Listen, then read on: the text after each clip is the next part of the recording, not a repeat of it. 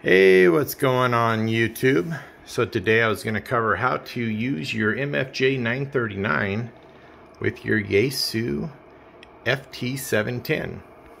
So I bought the 939Y model, and what that means is it comes with the cable that goes from the tuner to the back of your Yaesu. Now that cable part number is MFJ-5114Y.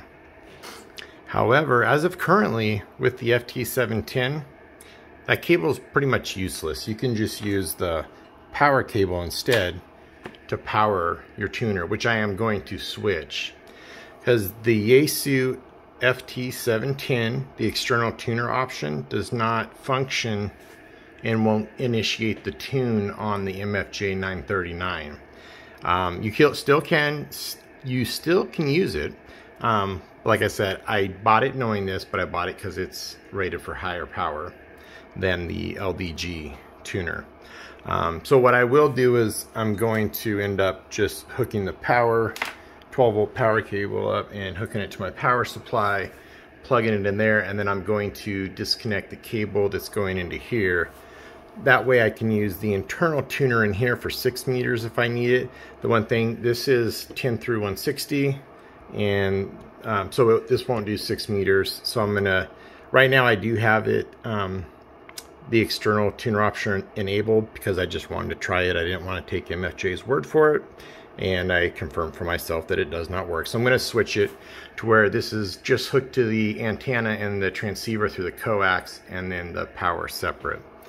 Now the built-in tuner to the FT-10 will tune a 3-to-1.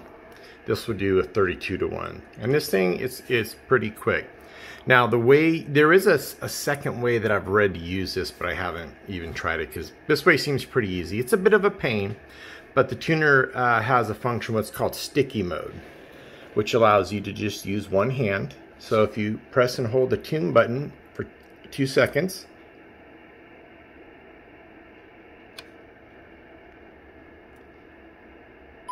until you hear that beep, now it's in sticky mode. And what that is it's waiting for me to send a carrier to it for it to start tuning.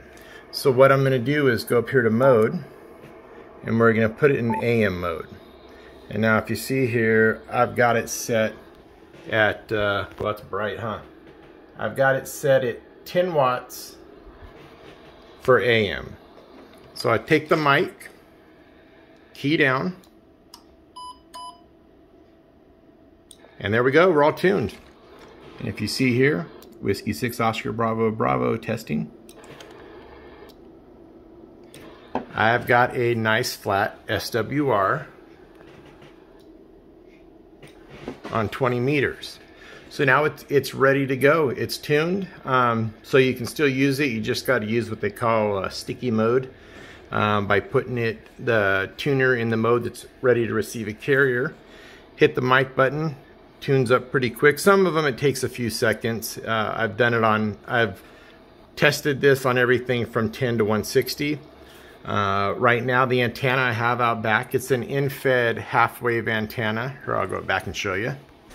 So it's a 10 antennas.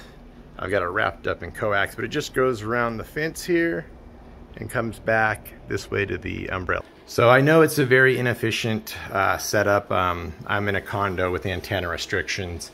It's only about 6 feet off the ground. I think I've got the 10 antennas in-fed half-wave cut to about 65, 66 feet.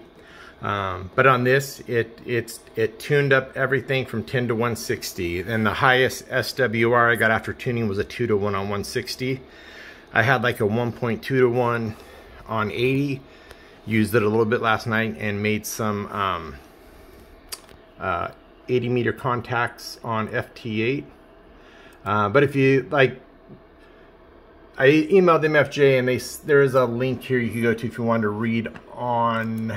I'll put the link in the description. It's on ar15.com forums, and that's where they talk about the issues with trying to get this to work with the 710. Now I don't have the latest firmware on here. There is one new release, but reading the notes, it doesn't have anything, none of the updates have to do with the external tuner. When I get around to it, I will update it, but so far I haven't found anyone that's had success in getting the external tuner button to work. Now, in the manual, the MFJ manual does not list the 710 as a compatible radio. Neither does any website except for DX Engineering.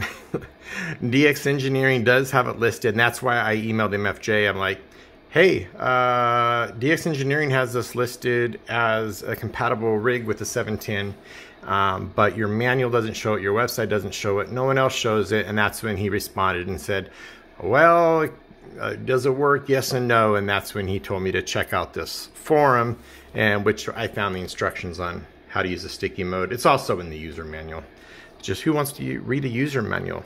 So there you go, getting your Yaesu 710 to work with your MFJ-939. So far it seems to be working pretty good. I like it, other than the fact that it doesn't work with the external tuner.